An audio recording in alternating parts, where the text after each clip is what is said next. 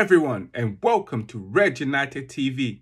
It's your boy, Ivorian Spice, back at it again with another match reaction. And remember guys, if you're new to the channel, remember to subscribe, smash that like button, and remember to share this post to everyone that you know, including your ex-girlfriend and your ex-boyfriend if you want to piss them off. Let it be an icebreaker to be like, what is this? Whoa, boy, it's Ivorian Spice, you know, Red United TV. You should be more like him. Ladies, tell that to your ex. And today is Everton 1, Manchester United 3. The Heat has turned down on Ole Gunnar Solskjaer today. Manchester United winning 3-1 today, collecting the 3 points, moving up to 13th in the Premier League. But let's just be happy for him for today. For those who want Ole out, I know that it's just buying him time and you're probably pissed off right now. You're thinking that, God damn it, why didn't we lose today so he can get the sack? And those who are Ole in, you're probably going to be like, yeah, I told you he's good enough. Look at him now. He just beat Everton 3-1. The team that everyone was talking about probably potentially winning the league. Manchester United have just been the 3-1. Oh, I'll tell you guys right now, if you think like that, you are a fool. Because at the end of the day, it's just for now. It's just for today. Yeah. Let him buy some time for now. Hopefully the board realize that we need to move on.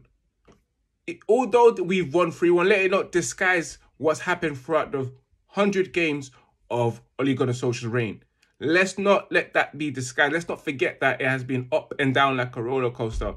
So for me, we still need a change right now during international break. You may think I'm probably heartless or I'm quite negative, but I don't care. I want the best for Manchester United. And so do you guys. You all want the best for Manchester United. Although I was happy with the win today, part of me wanted us to lose. I will be honest with you guys. I'll be very honest with you guys. I wanted us to lose so he can get his ass fired. I just want the best for Manchester United. And let's go straight into the game, guys. Oh, that first couple of minutes where you thought everything looked okay until Bernard made it 1-0. At that very moment there, I thought Ole out was just written on Twitter, probably trending right now. And you can see Ed Woodward sitting on the ground. Again, my brother, stop wearing that mask. Stop breathing your COVID breath on that Manchester United crest because you're wearing that mask. Wear a plain mask so there was no Manchester United because you clearly are giving us the COVID virus. You definitely are giving us a virus. You are a plague. So, Mr. Ed Woodward, even though you saw that today, let it not fool you. We may have won 3-1, but throughout that whole 90 minutes, there was a bit of, you know, lack of structure in terms of attacking play. Of course, Ole Gunnar freestyles always, because Ole was always going to freestyle. So, like, let that not disguise you. So, he was 1-0 down. We was 1-0 down. And at that moment there, I was like, shit, man. Ole, one more time. Like, again, like, definitely you're out. You're out. You're gone. You're gone. You're gone at the end of the 90 minutes. But then we made it 1-1 with Bruno Fernandes scoring a fantastic header. Luke Shaw with the assist. Again, it's back-to-back assists for Luke Shaw. But we need to see more of that, Luke. You have been missing. All the time, Luke, you've always been unsure about things, as whether to cross the ball, whether to shoot, whether to pass, whether to go forward, whether I should, you know, hold myself back. Or should I stop being half-hearted, especially when it comes to attack? But today, you was quite sure of yourself. And you gave it that cross. You gave it that cross with Bruno Fernandes with that delightful header straight into the bottom corner of the net, making it 1-1. And then 2-1 for Manchester United, where there was confusion whether Marcus Rashford has headed the ball.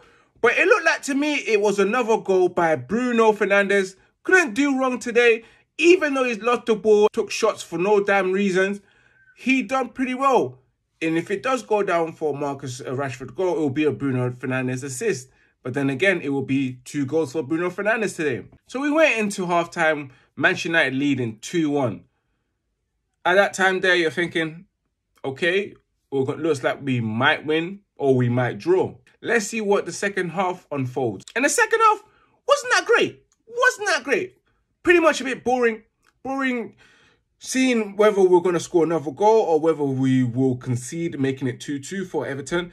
Everton was looking a bit dangerous in that second half, especially in the final third and in the final closing minutes. And Manchester United, as always, the best thing we can do, counter-attack, because we are a counter-attacking football team. We are a bona fide counter-attacking football team. And we did our best today with Bruno Fernandes with another assist. With another assist, slipping in Cavani. Cavani scoring his first goal, and it's good for him. Good for his confidence. Scoring his first goal with Manchester United winning 3-1. Overall, guys, my overall opinion today is that, of course, we got the 3 points. I'm glad to get the 3 points. Some of us didn't want to get any points. Some of us wanted 0 points. No points. Points. Nothing at all today. So this guy can get the sacking because, of course, majority of Manchester United fans, if it's 50% or 60, 70, I'm hoping it is, are fed up. And I'm hoping that Edward would grow some cojones and balls to sack the guy. Because my brother Ollie, you need to go. And like my brother Claude said, it's time to go. It's really time to go. But we can relax, go into the international break with Manchester United sitting 13th. Again, the worst start of the season we've had in a very long time, guys. In a very long time. And let's just say, my man in the match today, you know it has to be Bruno Fernandes, guys. He was fantastic. 2 assists or 2 goals, if you must say, and 1 assist. And we're still debatable right now, but I truly believe he scored 2 goals and 1 assist. He was instrumental. He was the leader today. Harry Maguire, not there. Not there as always. Lacking in leadership, especially in that first goal. My donkey of the match today, the most least effective player today would probably have to be Juan Mata. And I'm wondering where was Mason Greenwood. But then again, I can understand that Ollie is under pressure and he's always going to play Juan Mata because Juan Mata, at the end of the day, respects him. He's one of those players that respect him.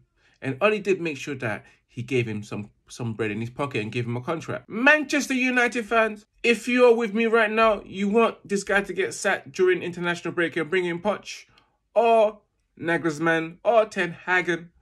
But at the end of the day, this may not happen. Like I said before, the heat has probably turned down on Ollie's arse. And Woodward's probably thinking, telling his boys, I told you I don't have to sack him. Bruv, you have to sack him. You gotta sack him. You move soft when it comes to sacking people. Why are we that we behave like a small club? Moving half-hearted and sacking the guy. You know, playing sack him, I won't sack him not with petals. What's going on? Like, she loves me not. What's going on, bro? Just sack the guy. Stop wasting time. But Manchester United fans, it's been a decent week for us with a loss and a win. It's mixed. It's mixed feelings right now. But yeah, again, it is time. It's time, like Bruce Buffer always says, for him to go. It is time for him to go. And guys, as always, it was wonderful. And guys, remember to subscribe to the channel. We have finally reached 1,000 subscribers on YouTube. I'm pretty much pleased and happy. Yes, I've worked so hard. So it started this whole thing last year. And now we have reached 1,000. We continue going. We continue going. And guys, remember to follow the official Instagram page of Red United, which is Red United TV1. And also my personal Instagram account, which is Ivorian_Spice. Same for the Twitter. Remember, guys, as always, keep it united. And remember to keep it Red United. I'm out. Peace out.